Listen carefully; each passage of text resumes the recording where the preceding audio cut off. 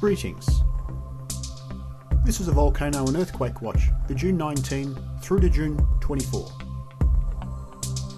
A significant 6.6 magnitude earthquake was recorded in the New Britain region, Papua New Guinea, yesterday.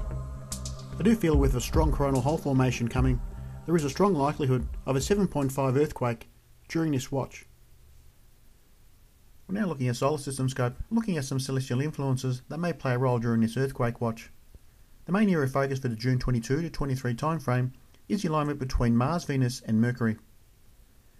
It's also worth noting that we do have Mercury moving into the translation between Saturn and Venus. There is 1 degree of separation between Pluto, Earth and Sun. And finally we also have Neptune, Sun and Mercury, with Mercury moving into that translation as well.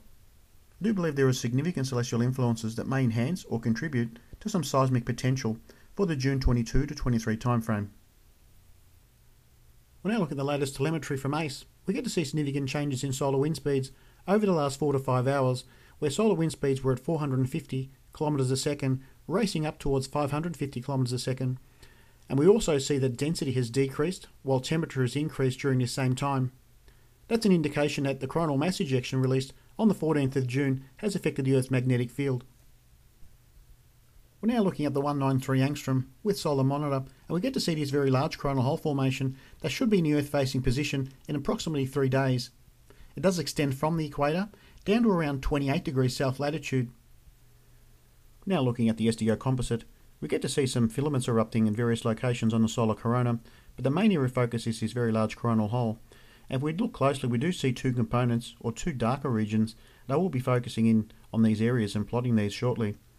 There is also a significant active region in behind that is producing a fair amount of activities, and the magnetic field is quite strong, so this active region will be numbered in the coming days, and it may produce some significant X-ray activity. Now having a quick look at the 304 angstrom, I found another region that may produce an event, and that'll be arriving about a day and a half prior to this very large coronal hole. And that's sitting around about 8 degrees south latitude, so I do see a possibility of 2 or 3 significant earthquakes during this watch. I have targeted 18 to 23 degrees south latitude as the area of most concern for this watch. The most likely regions that may be affected by a significant earthquake could be the regions of Tonga and Loyalty Islands. The southwestern corner of Indonesia will be my second area of concern for this watch, and that's the region from southern and northern Sumatra along this fault line.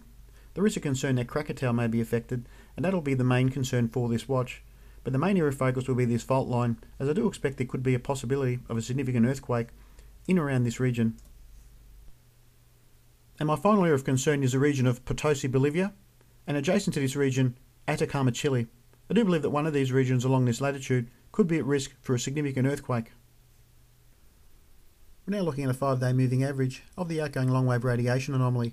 This is showing parts of the globe that could be susceptible of a significant seismic event in the coming week.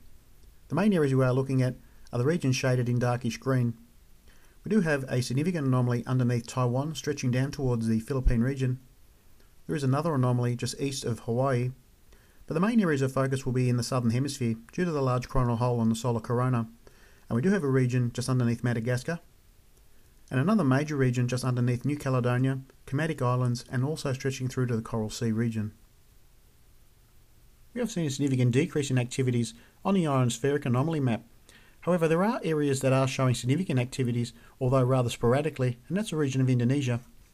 We have seen 15s and 14s recorded on this service during this month, and I'm a little bit concerned about the region of southern and northern Sumatra, and more specifically the region in and around Krakatau. So this is of most concern, and I will be keeping a close notice of this during this watch. And that's my earthquake watch for today for June 17, 2011. Annotations will be added during and at the end of the video. Thanks for watching.